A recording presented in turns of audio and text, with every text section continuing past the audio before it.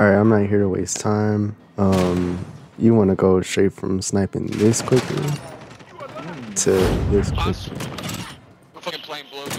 It's a lot better.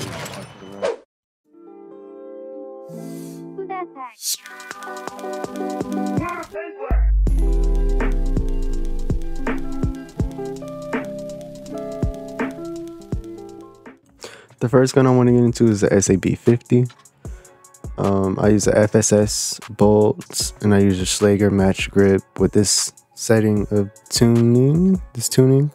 I use the XRK Spectre mod for it makes it better. Like mobility is way better with this.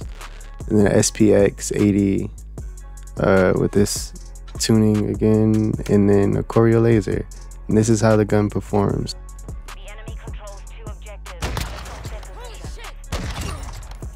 The SAB-50 is a good gun for me personally because you get 10 bullets.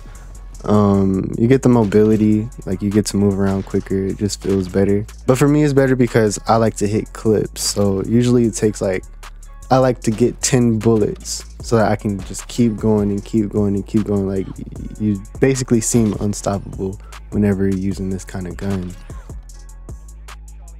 Okay, the second sniper is the SPR-208, which is very commonly used. I use the FSS bolt on here again. I use the aim assist 406 with this kind of tuning, which is good for me again. I use a ZRL pad and I mean, it's good, everything works. I use the SPX on this one too. And the tuning, usually the tuning is always set up the same between these two guns. And I use the choreo laser, and this is how this one performs. So usually I like to use this sniper as like my secondary against like the primary being the SAB. So when I use the SAB, I run out of my 10 bullets, then I can pull this gun out, which holds 5 bullets. And it doesn't aim in as fast, but it's like, it's good enough. Like it feels good. Everything is almost just as perfect, but it's just like, it just has a little, the SAB has a little bit over it. Okay, for the last sniper, I use the Lockwood MK2. Usually I want to you would want to put the Longhorn lever on here to make reach handling speed faster.